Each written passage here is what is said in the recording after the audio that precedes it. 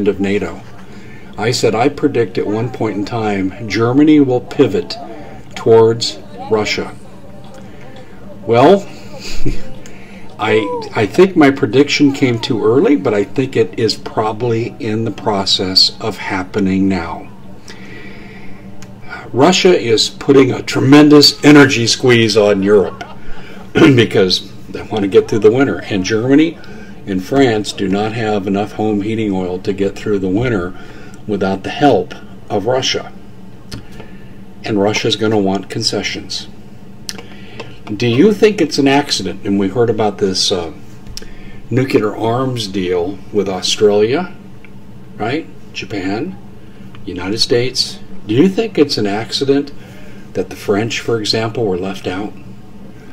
The French military director was on, his defense secretary, I should say, was on a tape played on Fox News. And he went off on the United States for leaving them out of this deal. Well, first of all, it's a $60 billion valued project that would have greatly reduced military costs for preparation for France. That's number one. But number two, they can see the U.S. is pivoting away from France and Germany and aligning with Pacific allies to counter China. And the French are furious. I honestly think we're seeing the breakup of NATO. I truly do. And I really further believe is what I predicted in 2014, that Germany and France would leave NATO and they would join some kind of Russian bloc nation agreement. And I think this is where we're headed. And boy, there's some really sticky questions there. The French and the Germans both have land-based ICBMs that are nukes from the United States, left over from the Cold War. Some of it has been reduced by the SALT treaty agreements we made with Russia called détente, but they're not all gone. What's going to happen with those? What's going to happen with the military bases? We rely heavily on a couple of German military bases that are run by the United States. There's a lot of unanswered questions here, and I keep saying, we're looking at the lineups for World War III forming. Right now, it's kind of like if this were an athletic season. This is where the draft choices have been made, the trades are accomplished, and free agents are signed. This is what we're seeing as far as the world lining up with its alliances. And Britain has moved away from France and Germany, and they've pivoted towards the United States, Australia, and Japan, and they're joining this arms agreement. Now the Brits, I've told you this before, are upset. At least the Queen is, because they've been told that everything is going to be coming out of the Great Reset is going to be digital currency, and that the Bank of London, controlled directly by the Queen, is going to be a secondary player, and that has her inflamed. And this is why we're seeing the carrier HMS Queen Elizabeth and their strike force in the South China Sea. It was off the coast of India. They've now moved it. This is really interesting, the way things are lining up. I'm not predicting things are going to happen tomorrow, but I'm just saying alliances and allegiances are changing. And this reminds me of when I used to teach history, and I used to talk about the Triple Entente and the Triple Alliance forming, and there was some fluidity in there. First one group is on one side, then they're on the other. But pretty soon, the alliances solidified, and an attack upon one would have been an attack upon all. And what set off that war was an incident, the assassination of Archduke Ferdinand, who was really not an important world political figure, but it was enough when he was killed that it set off a chain of events that will end up leading to World War I. It doesn't take a lot. Once you have the alliances lined up and the positions are set in stone and there's resources to be fought over, it just usually takes an incident to set things off. Very serious times that we live in right now, and this is we're entering a time that reminds me of our own, and there's resources to be fought over. It just usually takes an incident to set things off. Very serious times that we live in right now, and there's resources to be fought over. It just usually takes an incident to set things off. very serious times that we live in right now, and this is we're entering a time that reminds me a lot of World War I. Well, that's it for the Common Sense Show. Please share this far and wide. Thumbs up, like us, and make sure. So this is a book of Revelation 17 and verse 16. It reads, "And the 10 horn, which is also is upon the beast, this shall hate the whore, and they shall make her desolate and naked, and shall eat her flesh, and burn her with fire. All praise and honor and glory unto Yahweh, Bahashem Yahushai, Bahashem Nakaha Kadash, and the Bahana to the elder and the apostles of the Mason who do well. A peace, blessing, and salvation to you, Akiam, who are pushing these truths, the four winds of the heaven, and be on the forefront of the spiritual war, to make sure Jerusalem is established as a praise on us again, as in the days of old. So, amen. The video was self-explanatory. See, when I first came to this truth, and the elders, the apostles, and the brothers broke down to me, Revelation 17, especially verse 16. You see, I was really looking forward to see how this will unfold. I was looking forward to see how this really will unfold, because, amen, at that time, going back to, let's say, 2010 up to 2015, it seemed like a far-fetched scenario. You see, let's say for the NATO country to go against, you see, America. And when you consider that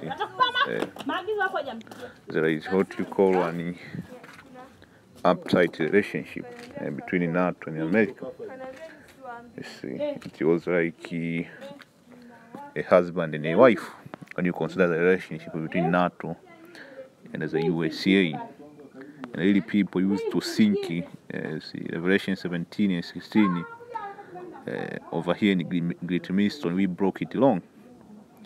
But, amen, you see, the vision is praying upon tables, man. You see, the end of NATO is utter destruction and confusion, man. You see, all the lineup are in press to set of Joshi. What we are waiting for is for the digital rule to be made mandatory, man.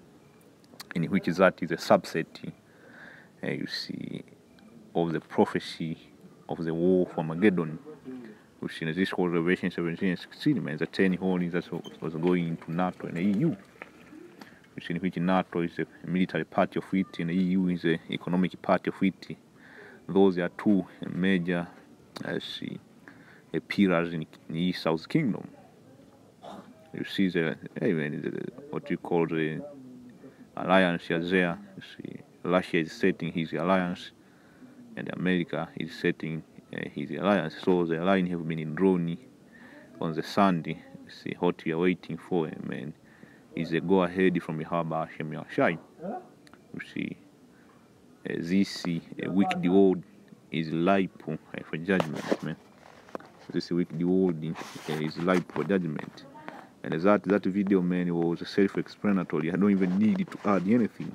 So this is the book of Habakkuk 2. I started verse 1. I say, I will stand upon my watch, and they set me upon the tower, and I will watch to see what he will say unto me, and what I shall answer when I am reproved.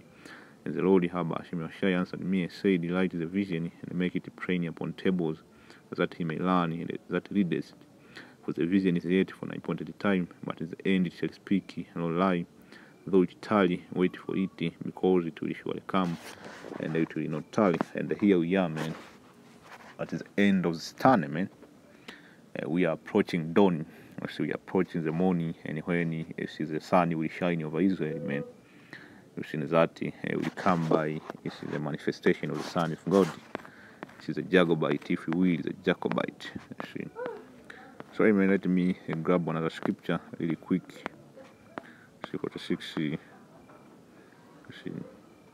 So this is the book of Isaiah 46 and verse 8. Remember this and show yourself men.